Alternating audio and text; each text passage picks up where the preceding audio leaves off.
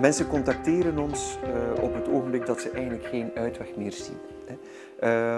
Ze contacteren ons op het moment dat ze bijvoorbeeld vaststellen van er is bijna geen gesprek meer mogelijk of er is helemaal geen gesprek meer mogelijk.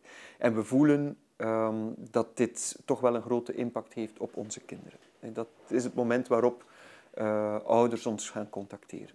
Kinderen en jongeren contacteren ons voor veel meer concrete problemen.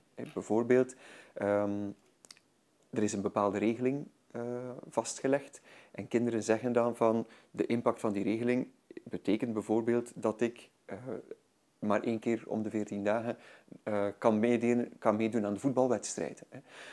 Of ik ben ingeschreven in die school. Mijn ouders hebben ervoor gekozen om een school te nemen die tussen onze beide huizen in ligt.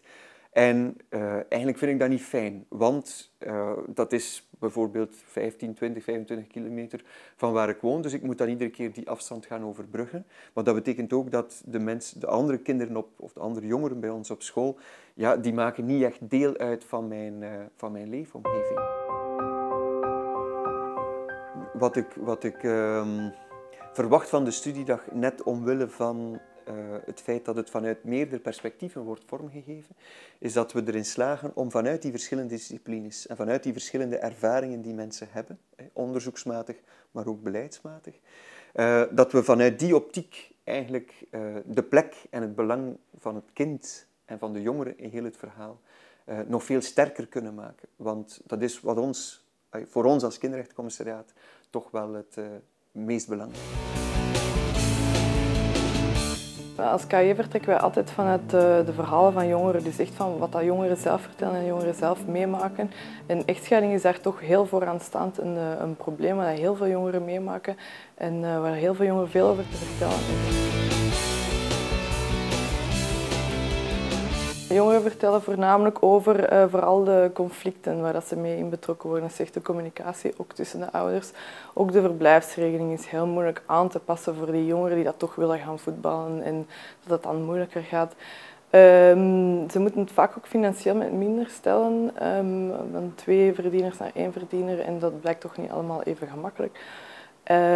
Dan ook, ze voelen nergens niet thuis, dus het gevoel van altijd op reis te zijn. Ook dat ze nergens niet terecht kunnen in deze samenleving, moeilijk op school of niet echt hun plaats vinden waar ze terecht kunnen met vragen en problemen. Deze studiedag is voor ons heel belangrijk omdat het de eerste keer is dat 2 belangrijke pijlers van de problematiek worden samengezet en dat is het rechtssysteem en de sociale sector. Waarom? Omdat wij langs de ene kant zien dat het rechtssysteem een heel eigenlijk het quick-break-principe toepast, waardoor dat er meer nagedacht wordt over wat dat er met het huis of met de auto achteraf gebeurt, dan wat dat er gaat gebeuren met de opvoeding van de kinderen. En langs de andere kant de sociale sector, waar we wel zien dat er enorm veel vraag naar is, te veel vraag voor deze grote nood van gezinnen, ouders en vrienden en familie, om daarmee te kunnen omgaan. Kinderen van gescheiden ouders, of ze nu wettelijk samenwoonden, feitelijk samenwoonden of echt gehuwd waren, zijn dikwijls de dupe van de historie. Vandaag is het zo dat heel veel mensen graag kinderen hebben. Nu, kinderen wonen liefst bij hun ouders. Kinderen hebben liefst maar 1 voetbalploeg en geen 2. Kinderen spreken liefst graag leuk over hun papa bij hun mama en goed over hun mama bij hun papa. En als ze dat niet mogen, is dat voor hen niet zo eenvoudig. Dus ook daar moet het recht mee bezig zijn, maar ook daar is vooral heel veel begeleiding nodig. Dat zijn de onderwerpen, denk ik, die u op deze studiedag aan de orde kan laten komen. Ik wens u heel veel betrokkenheid, heel veel studieplezier en een vruchtbare dag.